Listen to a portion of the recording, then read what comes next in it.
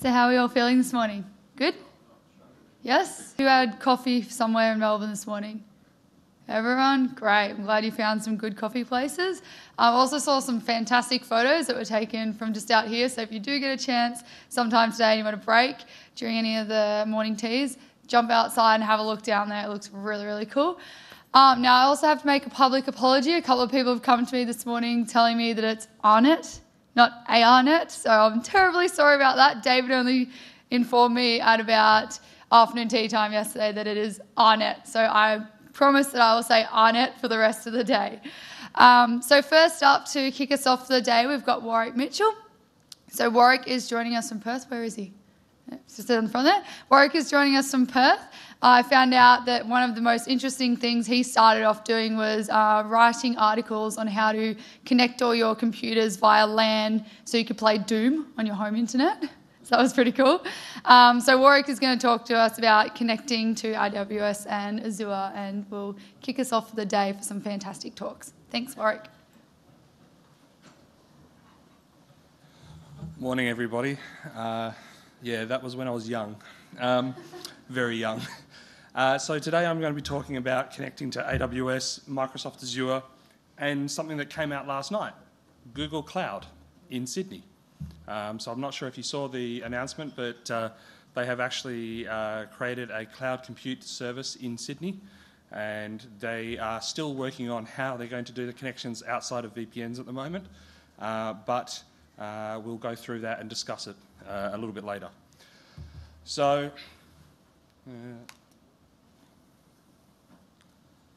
all right, so we've basically got those three topics and then questions. So we're going to start off with Amazon. So basically, I think most people are aware of Amazon. Who actually uses Amazon today? All right, who has their own direct connects themselves? Who uses AARNet's direct connect? Okay, right, so there's a couple of different ways that we can do it. So at the moment you can connect to AWS over the internet using VPNs, or you can go over the public interface, which is to the web interfaces for, say, Qantas's website, banks, a few other bits and pieces. Or you can do connections via AARNet privately on layer 2 or layer 3. Now, I'm going to highlight just here. You'll notice that the layer 2 doesn't say VPN. It says layer 2 or layer 3 VPN. There's a couple of things there. One is that we can connect you optically. So we'll basically just simply submit a letter of authorization to connect to Amazon, and actually just simply optically pass you the circuit from their premises all the way to you, wherever that might be. So currently we peer with Amazon in a number of places. We peer with them internationally over both the peering points and over a PNI in the United States. We are peering with them at peering points in Australia. However, that's about to change. We're going to get some direct PNIs. So PNIs are private network interconnects. We also have our own private direct connect service, and that allows us to offer services at sub-rate speed. So when I say sub-rates, that's 200 meg, 500 meg, just under a gig, or it's 2 gig, 5 gig, that sort of thing. Or if you want, you can buy your own direct connect, and we'll connect you optically or over a layer 2 circuit at 1 gig or 10 gig.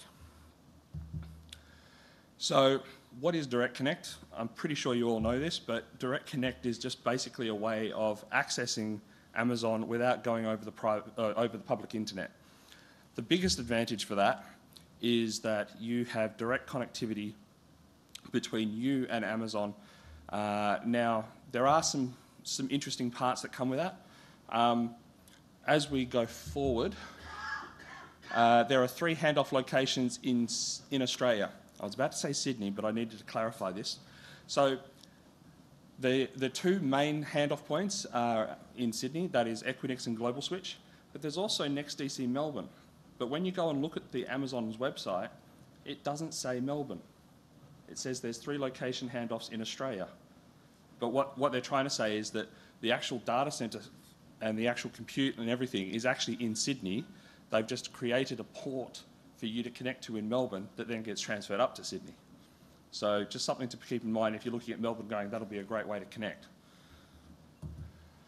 So basically there's a couple of things that a lot of people don't know about the Direct Connect product, and that is that there is an option for a public and a private.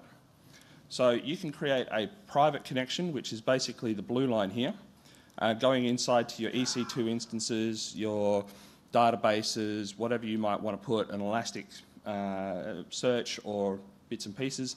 And then you've got the public, which is this bit here, going toward the Amazon S3 and the Glacier side.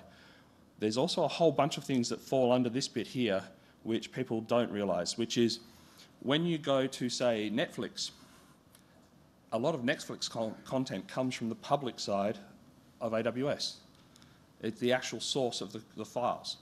The other parts are you've got banks, Qantas, as I've said, stock exchange companies, other bits and pieces that all host their infrastructure in the public. So when you think about getting a connection and you're thinking about being able to access, say, a cloud backup provider that happens to be hosted on AWS, be careful what you wish for.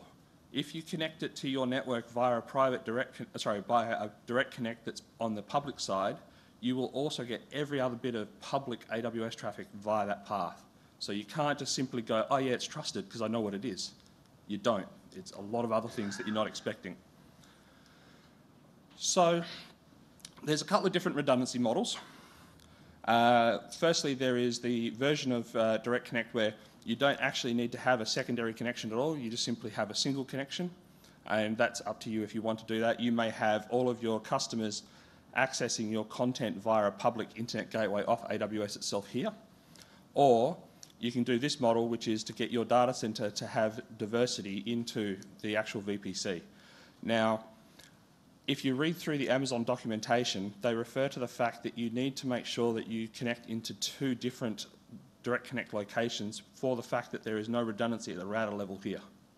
So if you look at the AWS product, it has regions and availability zones, but you're still stuck with the good old-fashioned, it's a routed port here. If that fails, you're off.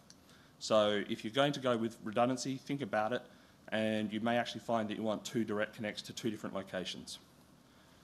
Following on from that is the other option that they offer, which has some drawbacks. The main drawback here is the VPN connection, instead of a direct connect, is the fact that it is only capable of handling a few hundred megabits a second of traffic. Anything more than that, you are basically wasting your time. You're not going to be able to handle it. Their equipment won't handle it, and you'll want to be replacing that if you're doing serious bandwidth.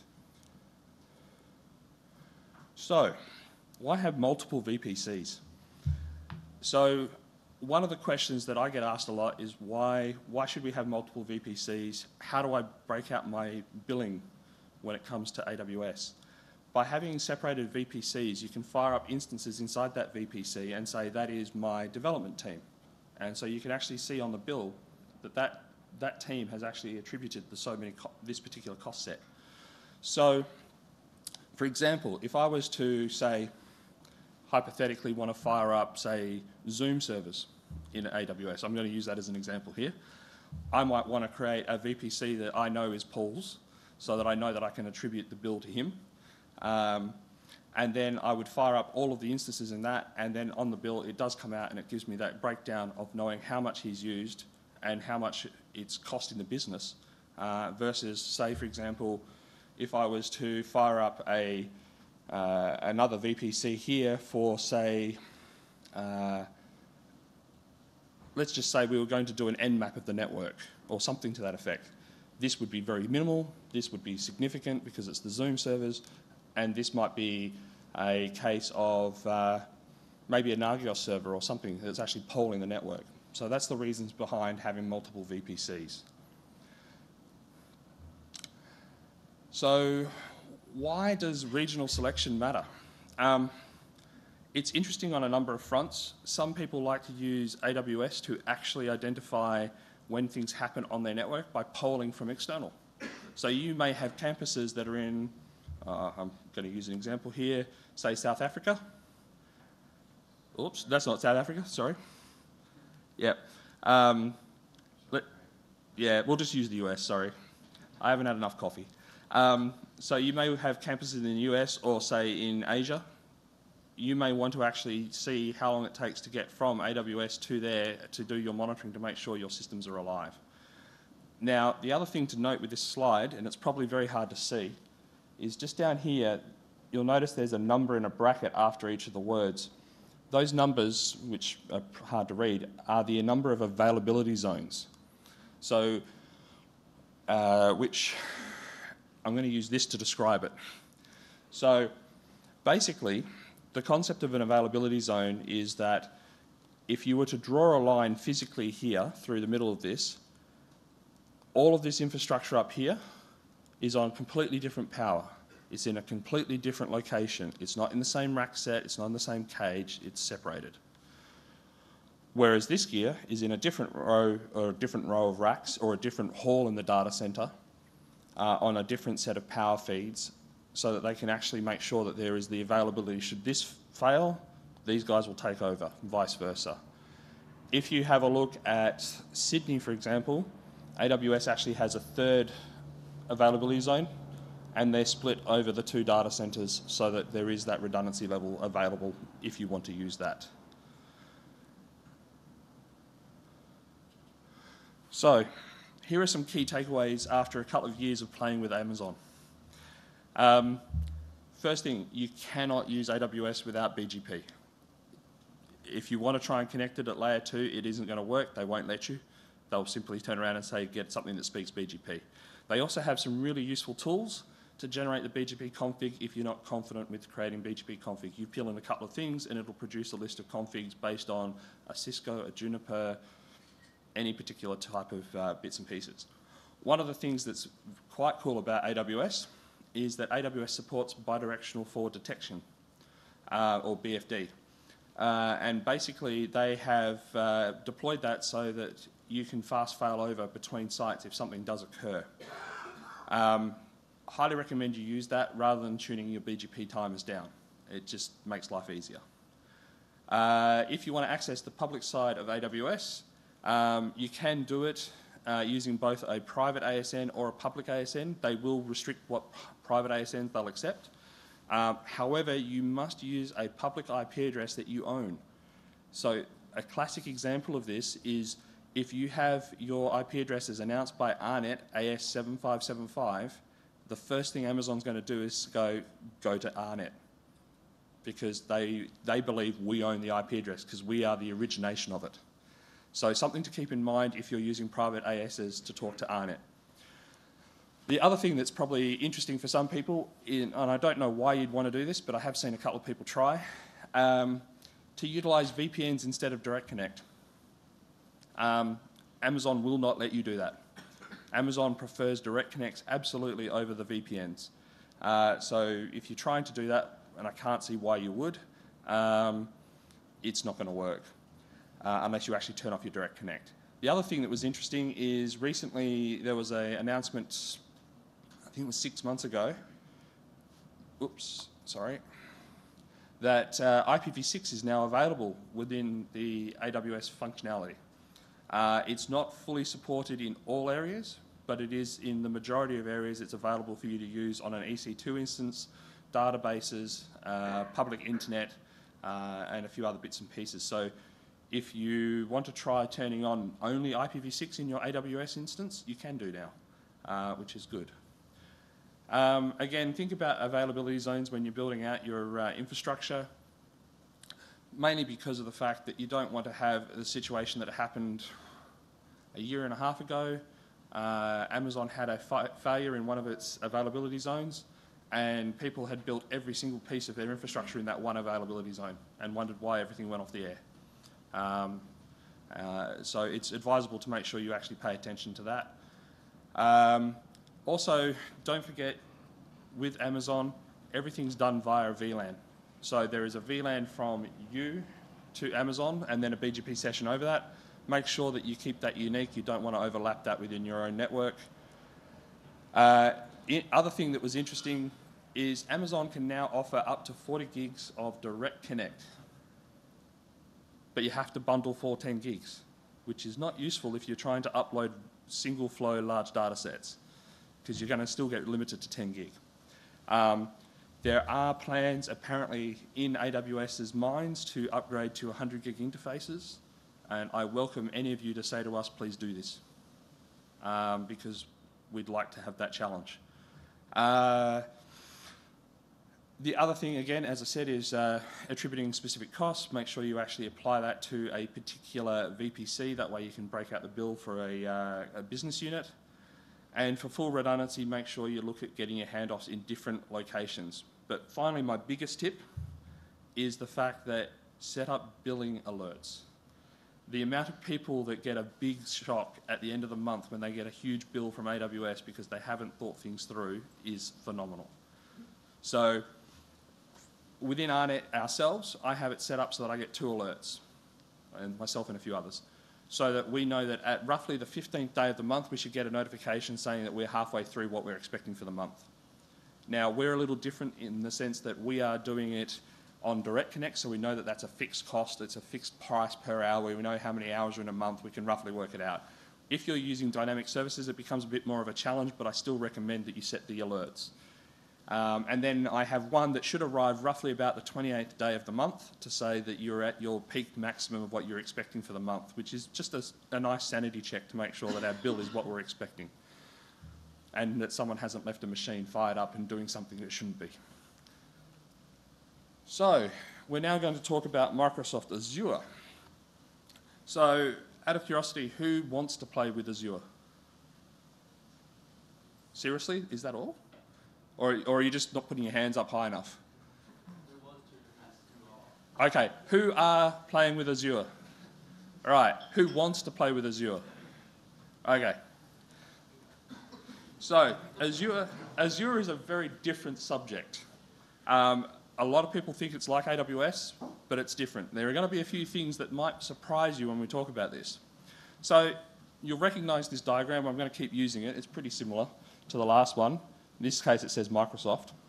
So in this particular case, we can provide you with a connectivity towards Microsoft, but you don't physically connect with Microsoft. We connect with Microsoft. Everything is done over our network on a layer 2 or layer 3 VPN. There's no optical circuits involved. We physically connect. Now, currently, we connect to Microsoft in a number of places, New South Wales, Victoria and WA, and I'll just run back through a little bit of history here to explain why. Back in the days when Microsoft offered the universities Outlook for students and so forth, there was a huge issue in how you got to Microsoft and it being on-net versus off-net. And so basically Microsoft worked with AARNet and the universities, and basically we got 3 peering connections in Australia that connected us to the Microsoft network to get to the content that's in Singapore, Hong Kong, depending on where you're tenanted. Nowadays, they've expanded that to be outside of just the academics. It's now open to peering across various peering points to TPG, iNet, all those guys, other bits and pieces. And I just realised they're both the same company. Telstra, Optus, etc.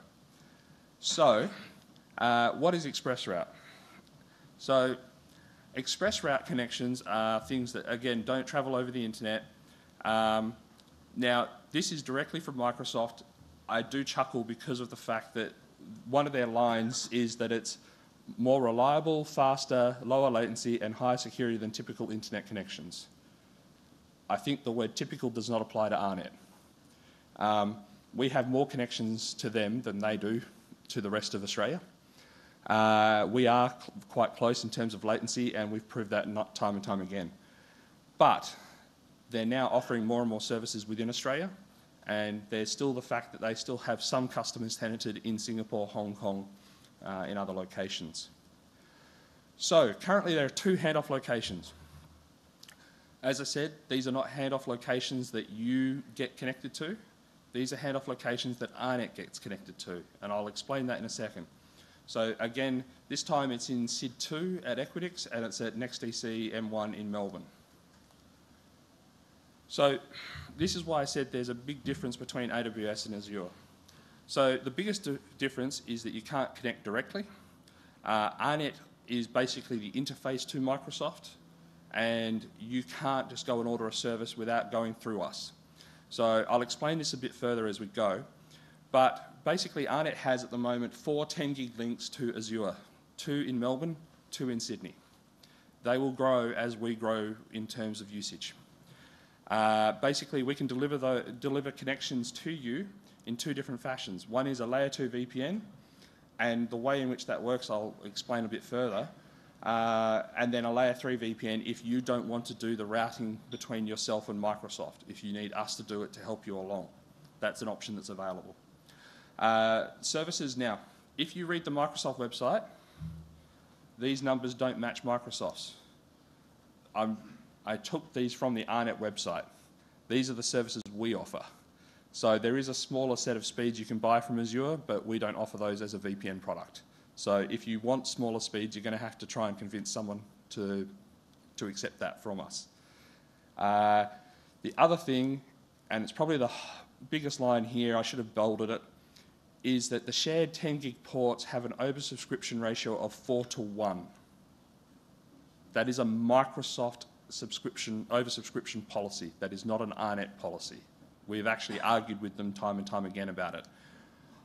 I need to go back and double check this figure here because there was a recent update where they were talking about it potentially being 2:1, which is still, it's an improvement, but it's still not the best. So this is from Microsoft's documentation on how it works. So basically, in each location there is a Microsoft edge, and in each edge there's 2 separate edges. The diagram's just showing them combined as one. So there's edge 1, there's edge 2. Then there's the partner edge, and there's edge 1, edge 2 for the partner. So the partner being AARNet. Basically, there is diversity between there and there physically within the data center. That's part of the equation that comes with Azure. So you can get traffic to the Office 365 services, you can get access to the public IP addresses in Azure, so if you're hosting your own infrastructure in Azure, you can do that and you can get it directly to you on your campus without actually going over the public internet, and still have it so that those addresses are accessible for your students from home. The other thing is you can have traffic to virtual networks such as this down here, which don't have any access to the outside world. So, talking about redundancy, this kind of gives you an idea of where I was going earlier. So there is these 2 ports here. So this is the primary connection, this is the secondary connection. When you go to order a redundant service from Microsoft in the portal, you will find that it will, if you select, say, Melbourne, and you say, I want full redundancy, it's going to create both circuits in Melbourne, not one in Melbourne, one in Sydney, just to be clear. The reason for that is that as far as Microsoft is concerned, their network there and here is completely diverse. Inside the data center, it's in different halls, different power, the whole lot. And that the partner edge is also considered to be diverse. So it's meant to be on different routers on our side here. Now, in Sydney, that is correct today. In Melbourne, it's currently in progress. We're just waiting on a fibre build. But then that will be truly diverse. Now, the second option for redundancy, very similar to AWS, is having an express route for your primary data and then having a VPN gateway. Again, same exact issues with AWS. It is performance driven. It can't go over a few hundred megabits. So it's not actually recommended if you're doing high scale deployments. Now this is slightly different, and again, everything with AWS and Azure has to be different. Microsoft came out with the product and went, oh, customers want the ability to put multiple VPCs or networks in. So what they did is they then added this functionality to virtual network gateways, multiples, into an express route connection. An important piece to note is that Microsoft impose a default limit of 10 networks maximum unless you apply to them in writing to get that raised. And writing is email. It's not a web page or anything like that. In fact, a number of things require you to contact Microsoft for them to lift limits. It's very un-user friendly compared to the AWS system where you can basically go for broke. So this is where it gets a little different in terms of ordering a service. So in an AWS service, you would basically go out and order a 10 gig interface. You would say on AWS, if you were doing it yourself, you would go into the AWS portal, go, I want to create a direct connect, I want it at this data center, and you would click a button, and the AWS portal will produce a letter of authority. That letter of authority, then you would send that to AARNet and say, I want to patch this and bring it to my network. We'd go, no worries, here we go, here's your cost, and we'd build the circuit. In Microsoft's case, there's a little bit of a different process around that. So one, you need to create your Azure subscription. You then need to confirm that you know who the connectivity provider is, that would be us, that we have, and you that have physical connectivity with the provider. Now this is where AARNet says that's a bit silly. We're not going to build something until you tell us to.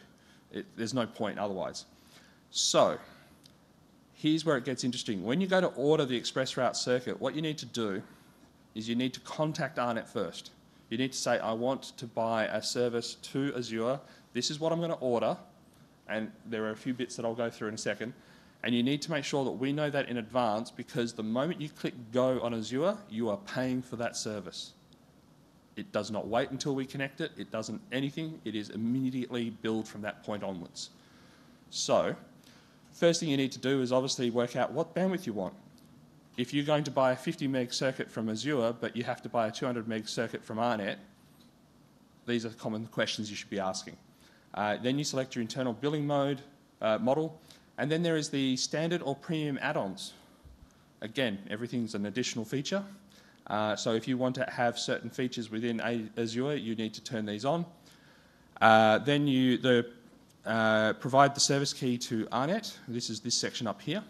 This is what tells us what the details are for the circuit.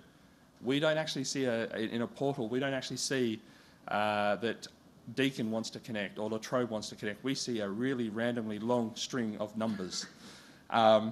And basically, we then get from that a S tag and a C tag.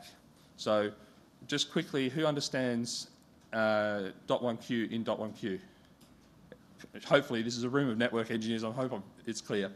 So basically, the S tag is presented to AARNet as the service provider tag. That way, we will pass that all the way through our network, and we will give you the C tag from underneath as an interface. Or we can hand it off if it's been configured the right way, we can hand it off where we give you multiple VLANs on the same port from the service. And then obviously as we finish, AARNet completes the circuit, we click a few buttons that says it's provisioned. At that point, you can start passing traffic over the circuit once it's done from our side. So, takeaways for this. Again, I keep harping on to the fact, 4 to 1. It's a shocker of a thing when they kind of just rolled it out at the end and said, oh yeah, by the way. Again, we keep pushing for that. Azure does not support BGP with BFD. You have to lower your BGP timers to make failover work fast. The official email that I got said set it to 3 seconds. As long as you're not putting a full routing table through it, I think you'd be okay with that. If you're putting full routing table through, I wouldn't do it. Again, the moment you create your service, you're going to get billed. Again, you can do the same thing as AWS. ExpressRoute supports private ASNs and public, however they do reserve these for their own internal use. And again, highlight of the day, set up billing alerts. You will regret if you don't. So that brings us up to the next one, which is Google Cloud Sydney. So this was announced on Osnog last night after an email between Philip and I yesterday over the tables. Basically going, has this actually happened yet? It happened 4 days ago. Just Google forgot to announce it. So if you go to the Google webpage, it's under Cloud Compute about location Sydney. I'll find the URL and put it up a bit later. It basically has a video that explains what they've done. Now, basically, they've brought it here. Now, who here is from Monash? Right, so Monash features in the video as one of the partners for Google. So, yeah. So it was nice that they put you guys in there and explained it. So there was a few other companies that were listed in Australia as being very keen for this to happen. So this has now happened. Now, like I've explained previously, at the moment, Google has two things. Lots of fat pipes to AARNet, and also a VPN you can use to connect into here. But the reality is it's still going to go over a VPN. When I asked Google, are they going to offer some form of connectivity out of the cloud to a campus or to AARNet for that functionality, I was told maybe, maybe not. Ask again in 6 months. We'll see what happens. So the big thing there is I was predominantly asking how we could upload large data sets, because small files not a problem if it goes over a VPN, but again, large data sets are a bit of a problem. So, who can guess how much capacity AARNet has to Google? How much? 40? 2 by 100? No. All right, you were closer first. So at the moment, AARNet has a number of connections to Google. So there are, now, David Harmsworth, where are you? All right, how many connections are there in total?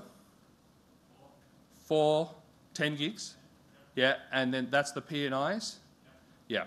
So there's 40 gig of connectivity to Google. That's going to expand to? A lot more? Okay. So we're in the process of reshifting some of our connectivity to Google in the next couple of months. So I think it's going to go somewhere in the vicinity of 60 plus. That gives you an idea of just how much traffic we do with Google. Now, we peer with Google not only in Australia and get a lot of our content that way, we also peer with them in the United States.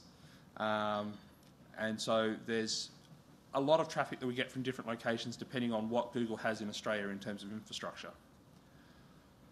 So that's my presentation, and I'm sorry about the Google being very light on.